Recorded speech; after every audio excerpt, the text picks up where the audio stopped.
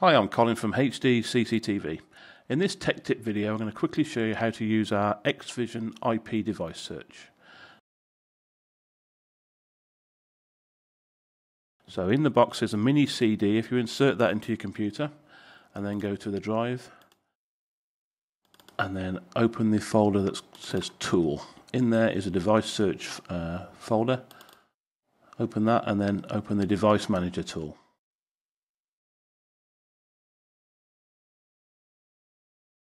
If you have a slot loading CD drive, or indeed no CD drive at all, go to our website, along the top hover over the support button and then select downloads.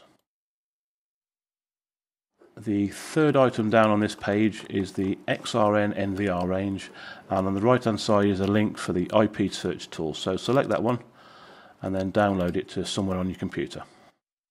When it's downloaded, open it, and now this is a zip file, a compressed file, so you'll need some sort of extraction software like WinZip or WinRAR installed on your computer.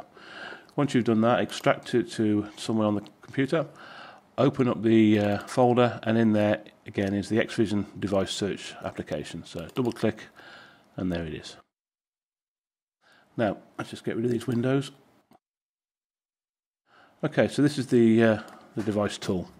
Now along the bottom we have 4 boxes. All we're going to concern ourselves with in this video is NVR and IPC.